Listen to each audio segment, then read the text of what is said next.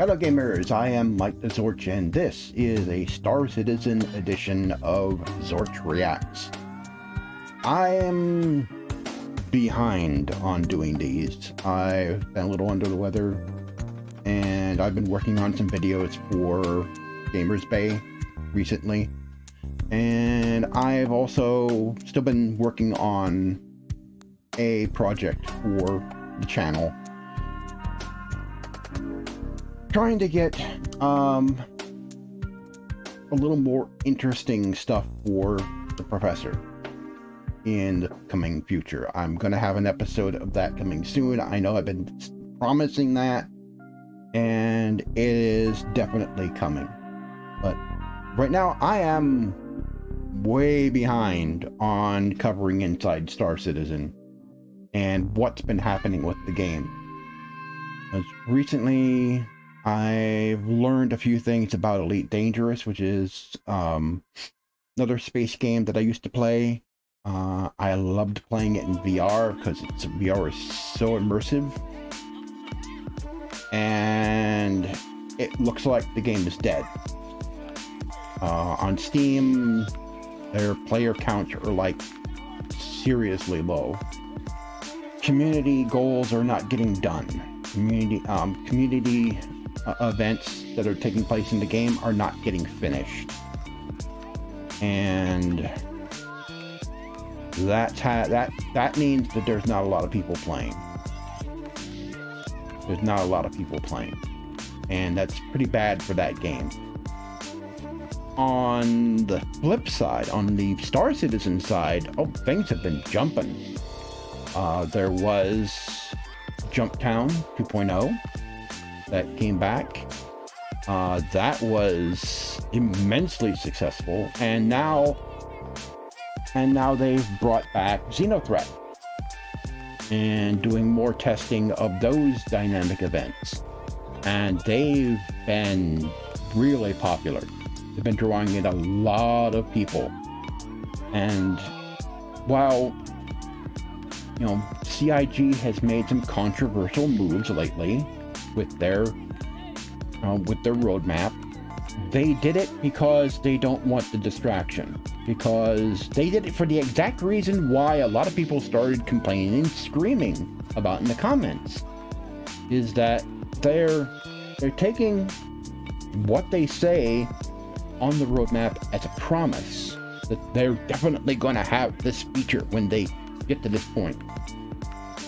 And the thing is, game development, even software development, I know software development because I work with software developers, and my best friend happens to be a software developer, and he has like 20-25 years of experience in the field. I can tell you, not everything goes right. Sometimes there are problems. Sometimes a feature that you put on a roadmap doesn't always get implemented at the time that the roadmap says it's going to be out. It happens. You got to deal with it. And there are people who just have no patience. So they altered the roadmap to reflect this, to get rid of the distractions. Anyway, this latest video is covering AI, which has been a very, very important subject for Star Citizen lately, because the way the servers are overloaded, the way they've been overloaded, has been affecting the AI. Now, the AI, when you're on a fresh server, when you log onto a fresh server with not as many people on it, and it has not as much stuff in memory, the AI is incredibly smart. And there have been people who said they've been on ground FPS missions, especially the ones where you go into the underground bunkers, and the enemy AI is scary smart. And then once the server memory starts filling up with stuff, the AI starts derping out, and you see AI standing on chairs, you see them running into walls and doing all sorts of things because the server just can't keep up. Server meshing is supposed to solve that. But the AI is a lot more sophisticated in this game than a lot of people realize. It's just that we can't see it because some of the tech that will allow the AI to function properly isn't in place yet. That might be what they're going to talk about here. Server meshing is one of the technologies they're really working hard on to get done, but they need server meshing. They need it because they're wanting to get Pyro out this year. It's not a guarantee that they will be able to do it, but that is their goal. Their goal is to get Pyro out this year. So let's take a look, see what they got going on.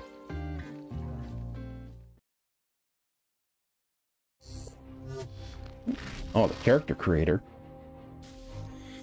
The DNA system is already pretty sophisticated.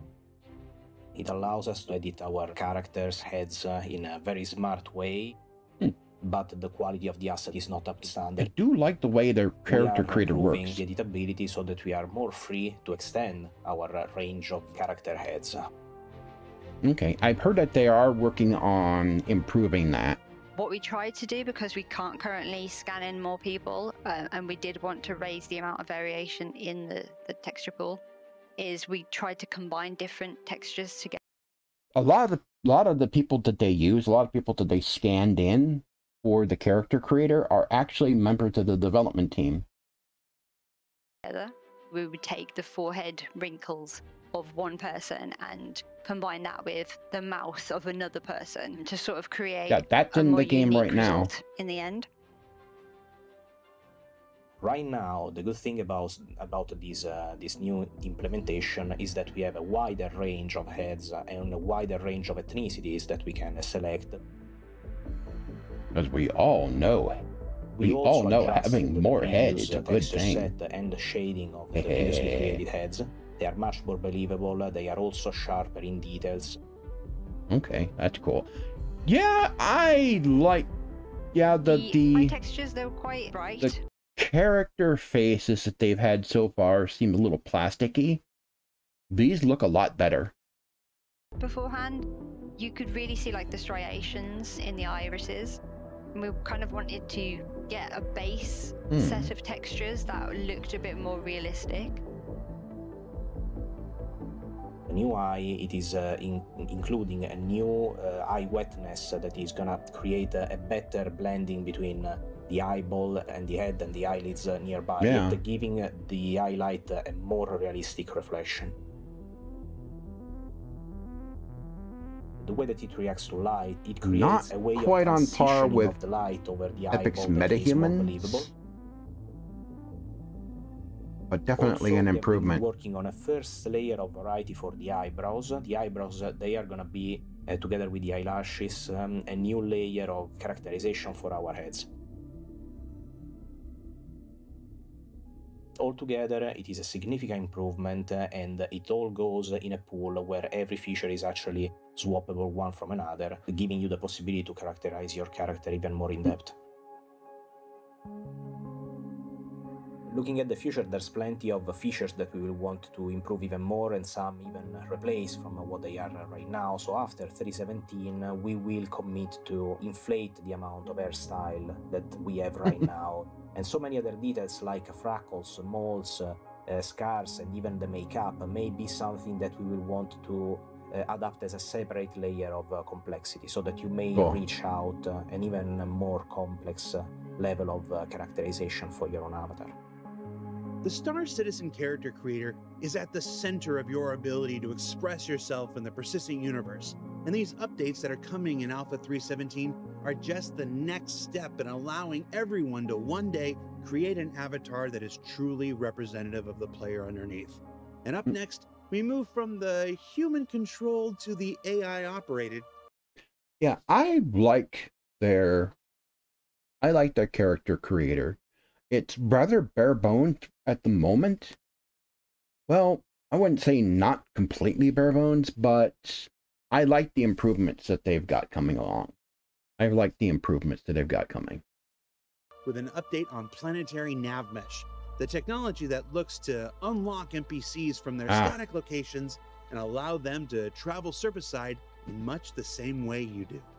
They used to do that back before they rebooted Star Citizen. Back, I think it was in 2014 or 2015. They rebooted development of Star Citizen into this new direction of an MMO. Originally, it was going to be more of a single-player game with multiplayer elements to it, where the NPCs actually flew in and out of the starports. You could see their ships flying in and out, just like in Elite Dangerous, like the NPCs do in Elite Dangerous. But they stopped that when they redid the game to create this vast open world game. They want to go back to that, and to where the NPCs are traveling in and out of the starport. They actually are going somewhere. They're actually going to a job. They actually have work that they do. They either mining, or they are, you know, pirates, or they're security, bounty hunting, whatever. The NPCs aren't just going in and out and just disappearing like they are in Elite Dangerous, where they're just there for show. The NPCs in Star Citizen will actually have a reason for being where they are.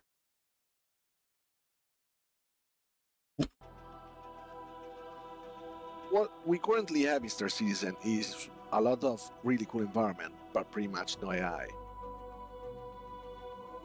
We want to make the world alive and reactive to the player. Mm-hmm. What we are building right now is the planetary navigation tech that is an extension of our current system. I heard recently that they actually had to make some bathrooms in ships larger because the AI needed slightly larger areas to move around in for their pathing. So they needed a bigger shitter to be able to have AI finally on the planets. With planetary navigation mesh at this stage, we are at what we call phase 0, the engineering phase. We are moving from a flat structure of the navigation mesh, where we assume that the environment is flat, and now we are converting the information that we have about our navigation mesh tile into a curved environment. We have this generation process of the tile. We have the connection of the tile generated, connecting it with the other tiles existing in the planetary navigation mesh, and also improvements on the Pathfinder to be able to use all those tiles. So what the AI system does is it gets this information from physics, so it gets told when specific patch are built and created, and then we use this information from physics to actually generate a very detailed nav mesh on the planet. Well, assume we try to. Well, assume then the blue areas is where NPCs will travel. That's where they know they can go, where they can walk. I think that's how that works. Generated around the action that happens. So if the player lands in a location and AI are around, then of course we try to prioritize that part to give us the information that we require to actually make the gameplay happening. We are doing this dynamically because our planets are too big, and at this moment there is no power and even memory enough to do this statically at the export time and to have all this information to read and to use it.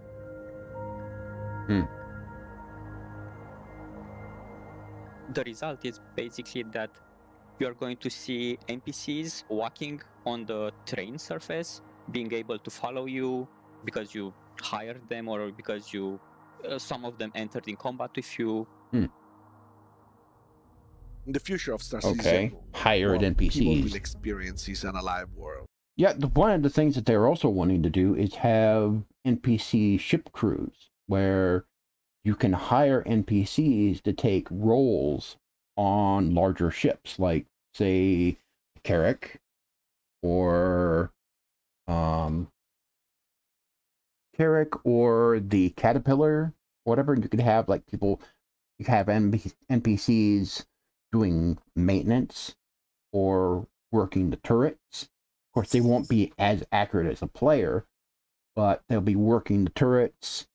They were also working on the blade computers, like the ones that are in the Carrick, controlling turrets remotely. They're no substitute for an actual player, of course, but it would allow you to have at least some defense if you're just flying by yourself. Which those ships currently are just a big flying bullseye if you don't have anyone else with you, because you can't defend yourself. Where NPCs can actually roam across the planet, move freely between structures and very natural environment, where the environment is filled with fauna and animals that can actually move and, you know, use information of the environment, like feed out of the environment, or, you know, drink water from a river. And this will really be a game changer, because it will really make players experience a world that is alive and not just an environment that they need to explore. So for when it's coming, this is still in discussion, but the door right now is open for possibly 3.18, 3.19 release of the first missions that might use this technology. And, you know, I'm really looking forward for people to play it. Not so what did we learn this week? Immediately. Well, we learned that new textures, eyebrows, and eye coming tech updates are coming to the character creator in Alpha 3.17. That beyond this is a continuing effort to improve multicultural representation across subsequent patches, and that the work to enable NPCs that can give chase across the 360-degree surface of any planet or moon is well underway. Now, don't forget, there's a new free fly event starting today. Jump Town and Nine Tails dynamic events will begin again at any moment. And the they're doing program has a new lodestone variant of the popular Artemex armor that awards to both the referrer and referee. Referee. Referee? I'm really good at shilling things. Now, the armor is a limited time addition to the referral program, so check out the robertspaceindustries.com website to learn more. For Inside Star Citizen, I'm Jared Huckabee. We'll see you all next week. Cool. Okay. That's what the code is that's up in my corner of the window.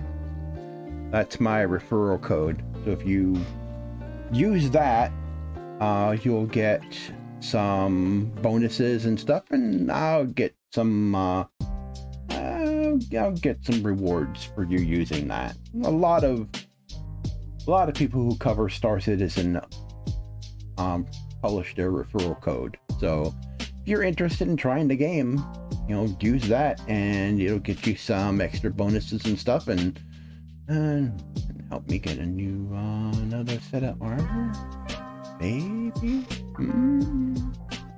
Anyway, this has been Zorch Reacts Star Citizen Edition. Again, I'm sorry for this being late, and I'll try to get the other one out for the most latest edition of the video as soon as I can. Anyway, I've been Mike TheZorch. Thanks for watching. If you like this video, consider subscribing, hit the bell icons, you get notifications of new videos, and any time I go streaming, which I do plan to start streaming again. And also don't forget to check out the Gamers Bay community on MeWe, which is a social media platform that does not sell your data or run ads, nor do they have fact checkers, which is a good thing. Anyway, thanks for watching, and I'll see you guys next time.